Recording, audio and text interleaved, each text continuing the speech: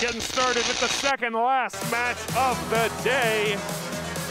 4069 gets a cube up top for the Blue Alliance. 3543 gets a cone up top for the Red Alliance. 4069 docks and engages on their charge station, earning their Alliance 12 points right off the bat, giving them a strong lead over the Red Alliance.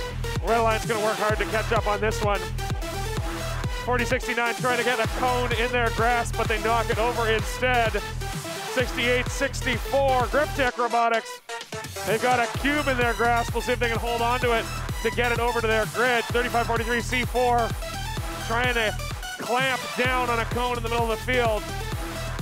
6864, Grip Tech does manage to get that cube into the bottom level of their grid. 4069 Llewellyn, they've got the cone they need. They're trying to get lined up with that top level node. Down it goes, on it stays, and they're gonna make their way out onto the field over their charge station. 1334, the Red Devils have the cone or cube in their grasp, moving it across the field, ejecting it into the bottom level of the grid. 3543 C4 has a cube up high. They're gonna drop it right down into that top shelf, try and see if they can get it to stay. Looks like they have.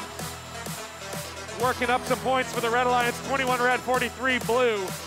4069 gonna try and build on that advantage, getting their first link accomplished, filling that cooperation grid with another cone on the top node.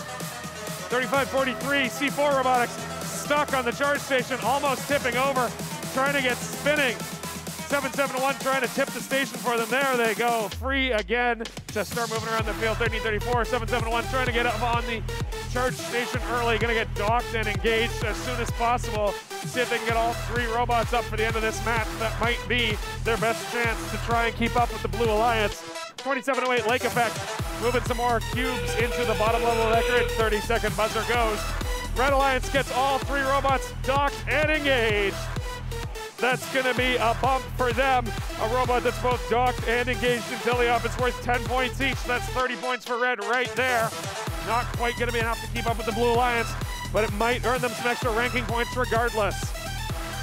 4069 moving up onto the charge station with Lake Effect. 5 seconds left. Can they get docked and engaged? They're rolling back and forth, trying to get it to settle out, and it does at the last second. 6864, the only robot that doesn't make it back into the community at the end of the match. We'll wait for the final score from the referees.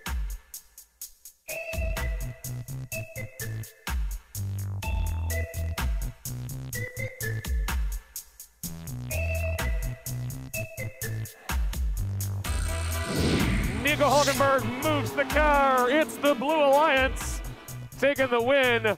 108 over 58, a high-scoring match for that Blue Alliance, taking home 3 ranking points. They, of course, get that extra ranking point for earning over 26 points in the charge station. That moves 46.